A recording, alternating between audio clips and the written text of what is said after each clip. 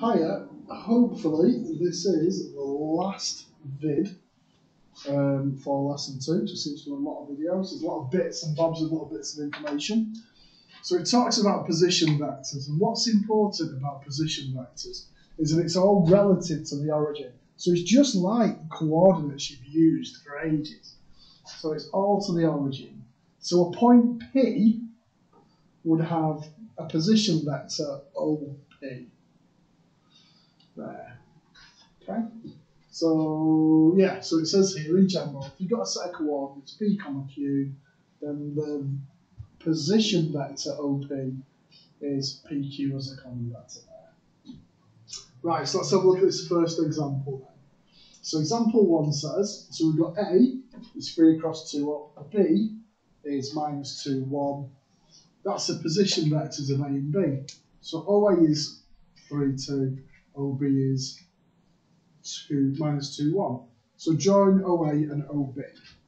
Right, so OA goes to 3 across 2 up, which is there. So that's the vector O to A. B goes minus 2, 1. So it goes 2 across, 2 to the left and 1 up. So that's O to B. There. So got that. Draw the line from A to B. So it joins A to B up. So officially that's kind of point A there and that's point B. So that's your origin there, isn't it? So I've got a line joining up A to B. Right, the direction, done that. A to B is a column vector, right, so let's have a look then. So A to B goes 1, 2, 3, 4, 5 to the left and 1 down. So minus 5, minus 1 there. Hence, right, A and B in terms of A and B. I'm going to slightly change that to OA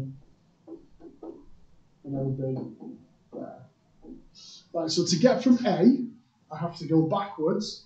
So it's a minus OA, which is the same as AO, if you want it that way. And then I'm going to go, so it goes along from A to O. So I could have had O to A or AO. There, let's see, a plus AO. And then I'm going from O to B. O to B. There. This here, it's that idea of the second letter.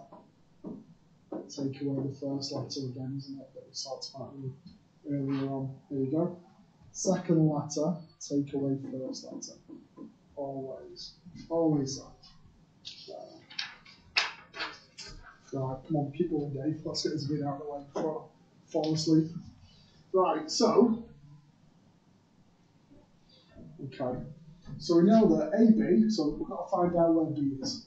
I know what AB is, and I know it will be B, take away A. So AB is 3, 4. Oops.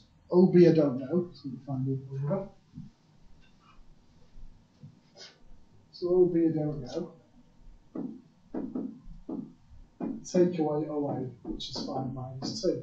So if I take that on the other side and add it on, I've got 3, 4 added to 5 minus 2.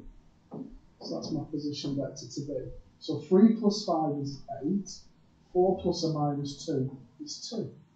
And that's O to B. There we go. So that's what O to B is. Find the exact value of this. Well, that just tells you to do Pythagoras. It just wants its length. So it's the square root of 8 squared plus 2 squared. So 64, 68. So we'll be root 68, which according to this,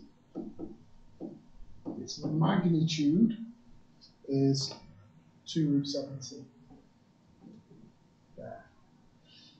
Let's have a look at example 3 then, and then we're done. So use vectors to find the distance between A and B. Right.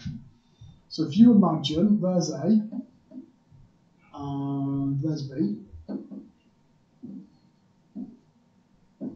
that's the vector AB. So A to B, so on that distance, will be OB minus OA, second minus first. So AB is OB, which will be minus 1,4, minus 2,5. So minus 1 minus 2 is minus 3. 4 minus 5 is minus 1. There, so that's A to B. So now if I look at distance, that's the magnitude of it, using Pythagoras. So it's minus 3 squared plus or minus 1 squared. So the length of that vector, the distance, is root 10. Right, that's it, that's done. Excellent.